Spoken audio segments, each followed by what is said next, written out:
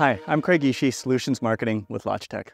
Now, there's been a lot of excitement recently about our announcement of Google Meet on Android. And so in the video that we did there, we covered the basics of what an appliance-based setup is and how it looks in a Google Meet environment.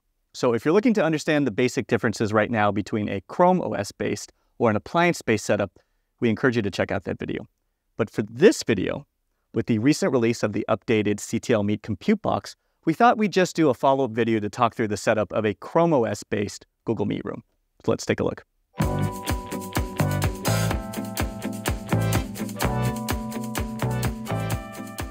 Okay, first, let's talk about the CTL Meet Compute box itself. You can see here that we've got a real small and thin form factor. And the idea here is that the installer can simply hide this computer somewhere in the room, usually behind the television. Now, it's also important to call out a few of the mounting options that come right in the box. There are included screws for VESA mounting, and we also have a magnetic vertical mount that you can use if you want the box to be freestanding. Now, on the box itself, the back side here, you've got the standard power port for the AC adapter, and that power adapter, of course, comes included with the computer. But we've also got several USB-C, USB-A ports on the back for peripherals and meeting controllers, and we have two HDMI ports for the in-room displays.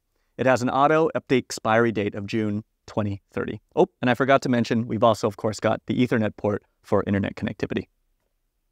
Now, the setup process here is relatively simple. First, we're going to plug in the AC cable here to give it power.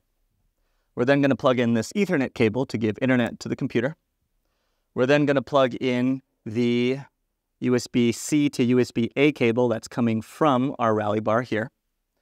We're then going to make sure that the computer is connected into the display by plugging in this HDMI cable here. And finally, we're going to use the TAP Cat5e MIDI controller. So in this particular case with TAP Cat5e, I've got my Ethernet cable running into the USB-A dongle, and then we're going to plug the USB-A dongle into the Meet Compute. Now that the cables are all plugged in, we're going to be guided through a number of simple steps to complete our provisioning process to Google. So you're going to see me do that on screen right now.